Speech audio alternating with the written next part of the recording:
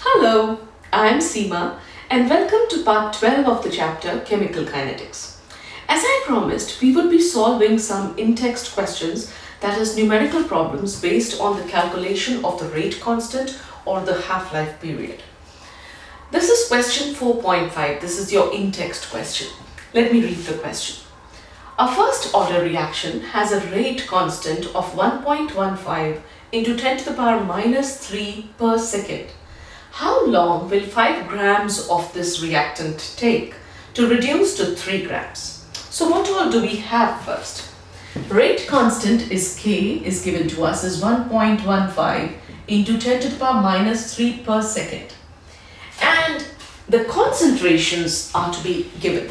We know that rate constant K is equal to 2.303 upon T log R0 upon R, right?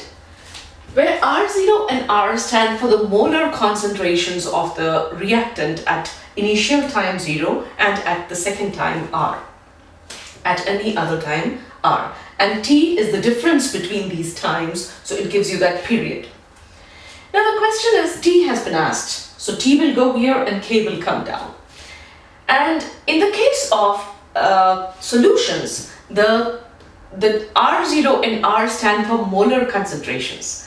And the ratio of these is only the ratio of the concentrations of the reactant initially and at the final point.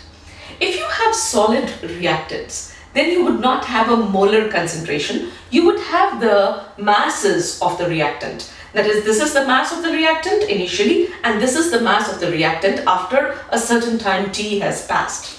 So, in that case, R0 or initial concentration would be the initial mass, and the final concentration would be the final mass. So basically, you're only finding out the difference between the quantity of the reactant initially and at that final point. So in the case of a solution, you would have called it the concentration. In the case of solid, we know the concentration is, it is one whole. You do not talk of concentration in liquids and solids. Therefore, in that case, you would be taking the mass. Because basically, it is only the ratio between the two quantities.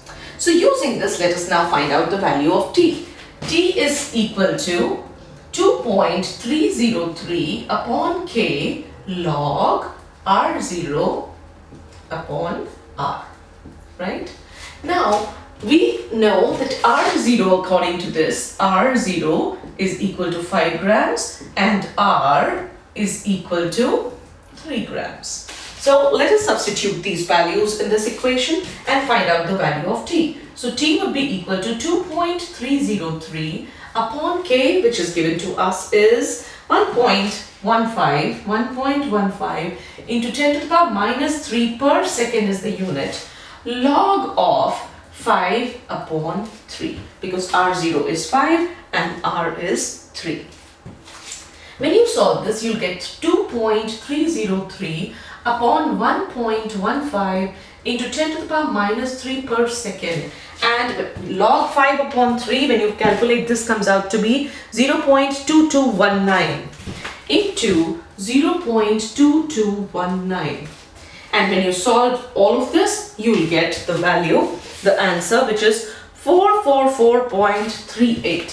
444.38. Now, what will the unit be? Why do we have no unit here? Because 5 grams upon 3 grams, the grams would get cancelled. So the only unit you're left with is second inverse in the denominator. So this comes up in the numerator and becomes equal to second. So the answer is 444.38 seconds, or which is approximately equal to 444 seconds. And that would be the amount of time. So this would be the time required for 5 grams of the reactant to turn into to be reduced to 3 grams if the rate constant is this. Right? So this was question 4.5. Let us now come to in-text question 4.6. Now the question is the time required to decompose SO2Cl2 to half of its initial amount, which means the time required to reduce it to half the initial amount. So the time required to reduce the reactant to half its initial amount is known as the half-life period. So T half is given to you. So the time required to decompose SO2Cl2 to half of its initial amount is 60 minutes. So T half is 60 minutes. If the decomposition is a first order reaction, for first order reaction, calculate the rate constant. For first order reaction, K is equal to 0.693, or T half is equal to, they are interchangeable. T half is equal to 0.693 upon K. And since it is given in minutes, therefore this would be in minutes. And since we have to find out the value of K, we'll write K is equal to 0.693 upon T half. And T half is given to us. How much is it? 60 minutes. So 0.693 upon 60 minutes would be equal to, so what would the unit of this be? The unit of K would be minute inverse, because minute is in the denominator. And numerically, when you solve this, this comes out to be equal to 0.01155. 0.01155 per minute, right? And or if you want it in minutes, this could be written as 1.155 into 10 to the power minus 2 per minute.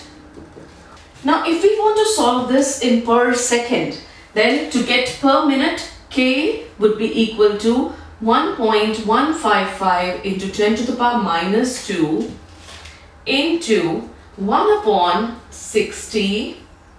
Now this is in per minute, and this would be in per second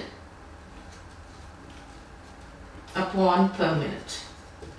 So the per minute and per minute will get cancelled, and when you divide this value by 60, you will get this to be equal to 1.925 into 10 to the power minus 4 per second. Sorry, you just write S, not SEC.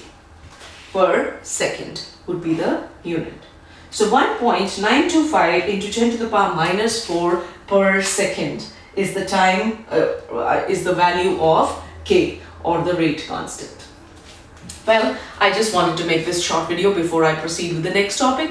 So with this, I'll wind up the video. If you found it helpful, give it a thumbs up, subscribe to my channel, recommend it to your friends, and please keep returning for more videos in chemistry. Thank you for watching, and bye-bye for now.